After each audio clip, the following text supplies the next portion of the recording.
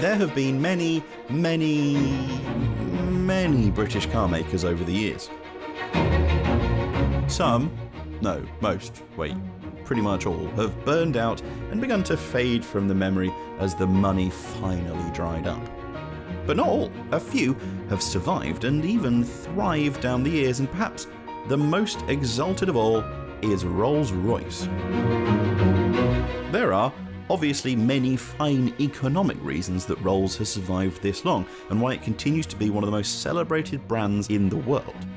But what is clear is that pretty much no other company has continued to strive for excellence at every turn as much as the team from Crewe, Derby and latterly Goodwood.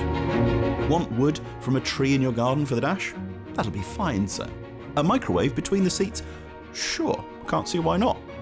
Whatever the request, Rolls-Royce has and continues to go above and beyond what's normally expected. These are 8 of the products that showcase that ethos the best. And if you do enjoy this video, please don't forget to give it a like and subscribe to the channel and hit the bell icon to make sure you see everything from Goodwood Road and Racing.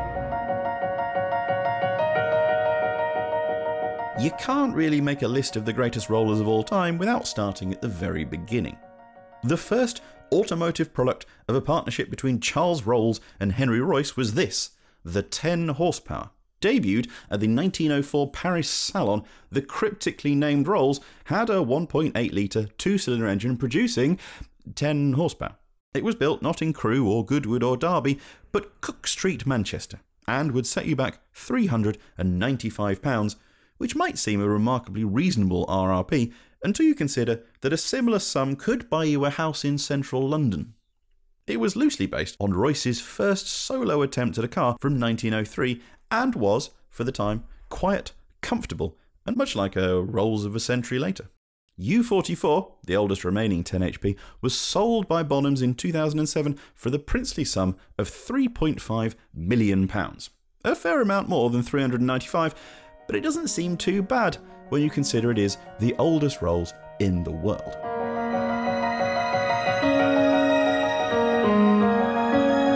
In case 1.8 litres doesn't sound luxurious enough for you, 3 years later, the first truly legendary Rolls-Royce arrived. The Silver Ghost, also built in Manchester originally before Rolls-Royce moved to Derby, had a little more under the bonnet, 5.2 litres more to be precise. The original Silver Ghost's 6-cylinder engine is a full 7 litres and creates around 50 horsepower. Was it any good? Well, when journalists of the time drove it, the Autocar wrote, "The running of this car at slow speeds is the smoothest thing we have ever experienced," which is pretty high praise. Over a 20-year production run, the Silver Ghost engine swelled to 7.4 litres.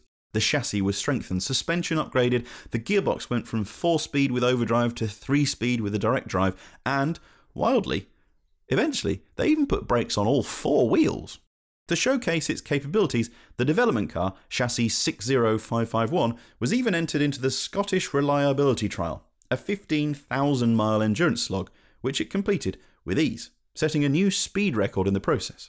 Another car, chassis 9AD, was driven from London to Edinburgh in top gear alone, a 400-mile journey on which the car managed an average of 24.3 miles per gallon before being driven at Brooklands for a top speed test, during which it managed 78 miles an hour and later 101.8 miles an hour with different bodywork.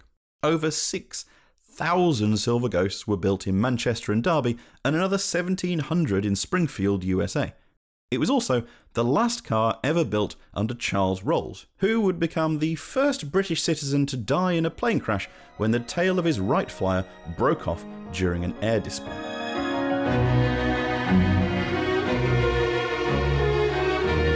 The Phantom name on a Rolls-Royce is nothing new. In fact, the first Phantom arrived back in 1925. This one had a 7.6 litre version of the Silver Ghost engine, as well as numerous other tweaks.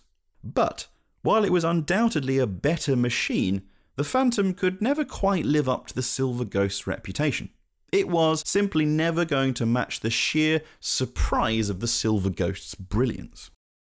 Like its predecessors, customers bought just the chassis and mechanicals from Rolls-Royce before the body was made by a coach builder, which is why they don't all look the same.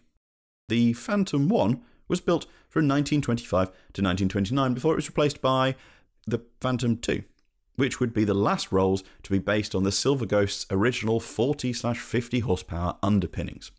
In 1936, the third generation Phantom would be the only roller fitted with a V12 until the Silver Seraph arrived in 1998. In the 1930s, Rolls-Royce purchased Bentley, one of its only real rivals left in the UK, allowing the two companies to build better cars for less money by sharing components. The Silver Wraith was not the first post-merger Rolls, but it was the first after the Second World War, with production starting in 1946. Chassis production moved to Crewe, in the factory once used to make Merlin engines. As it turned out, far fewer of those would be needed post-war, and for the first time, Rolls-Royce would sell you a standard body as well as the chassis.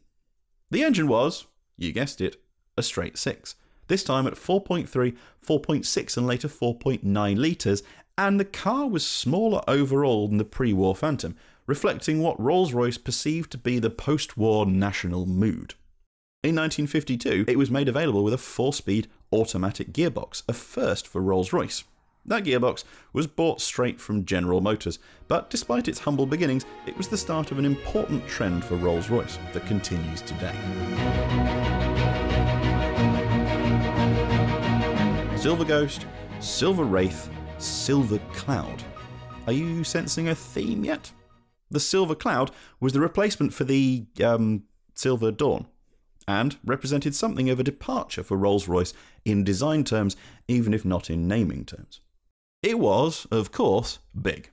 But now, the wheels weren't pushed out to all four corners, and there wasn't a big, high, boxy middle like many, if not all, of its predecessors.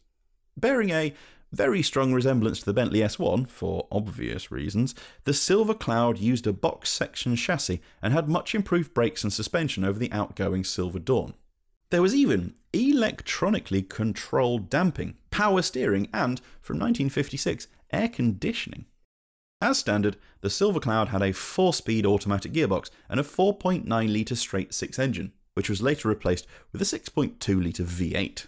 The Silver Cloud had enough power to top 100 miles an hour, but Rolls-Royce was never vulgar enough to tell you how much horsepower that actually was.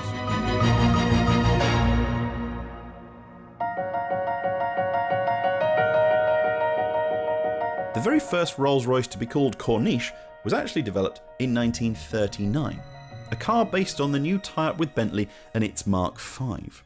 After 15,000 miles of European testing, the car was destroyed by a bomb before it could ever return to the UK, and with World War II in the offing, the development was shelved.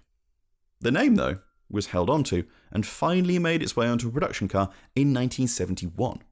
Available as a coupe or convertible, the Corniche had a 6.75 litre V8 with around 240 horsepower and a 3-speed automatic transmission again from General Motors.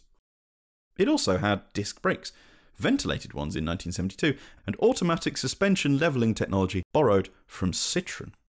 Over 25 years of production, just under 4,500 Corniches were built, with over 3/4 of those convertibles.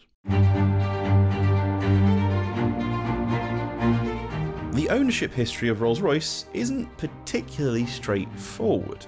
In fact, there is a whole other video on the story of how BMW swiped Rolls-Royce from the grasp of Volkswagen at the end of the 20th century.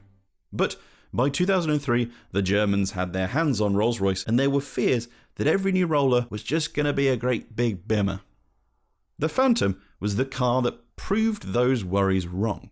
This was Rolls-Royce management's attempt to prove to the world that Rolls-Royce, now to be built in Goodwood, rather than Crewe, was as British as a Wellington wrapped in cheddar cheese. Rather than a big BMW, the 7th Phantom turned out to be one of the best cars in Rolls-Royce's history. Its 6.75 litre V12 was the silkiest of silky smooth. The double wishbone suspension could absorb almost any bump the road could offer. The windows were so well double glazed and the sound deadening so thick that there was nearly no road noise at all. And the 6-speed gearbox was the best fitted to any Rolls-Royce. Then, there's the choice of 44,000 colours, not even including the ability to create your own, umbrellas in the doors, heated to make sure they dried after use of course, and the delightful power reserve dial. Basically, the new Rolls-Royce was, if anything, even better than the old company. There are no official figures, but it's believed that around 10,000 Phantoms were sold between 2003 and 2017, each fitted with a 6.75 litre V12 producing around 450 horsepower.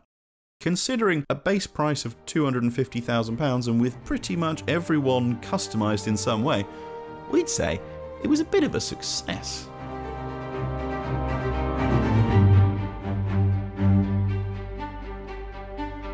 Yes, yeah, you don't like SUVs, fine. But think about it. If there is any company in the world that fits making an overly big, overly ostentatious car, then surely it has to be Rolls-Royce. Finally, someone has come along and created a proper step up from the Range Rover. So most owners, or probably around 99% of them, will never take a Cullinan off-road. But tests have shown that should they wish to, it would be capable, and it'll be the most comfortable off-road experience anyone has ever had. There are, of course, better cars off-road, but none of them have the breadth of ability that the Cullinan has in spades. It's named, suitably grandly, after the largest diamond ever discovered. Not only that, but that diamond sits neatly in the British Crown Jewels, a bit of a metaphor for Rolls-Royce, you might say. Cullinan the car has a 6.75 litre V12 with a suitable 571 horsepower and a frankly bonkers 850 Nm of torque at just 1,600 RPM. There's also all-wheel drive, 4-wheel steering and an 8-speed ZF gearbox that uses satellite data to choose the right gear for the upcoming corner. A bit different to that 4-speed unit from GM. Oh, there's also a camera that scans the road ahead to prepare the suspension and a wading depth of 54 centimetres. Those are our favourite Rolls-Royces of all time. But what have we missed out? What is the most luxurious car Rolls-Royce has ever made? Let us know in the comments below.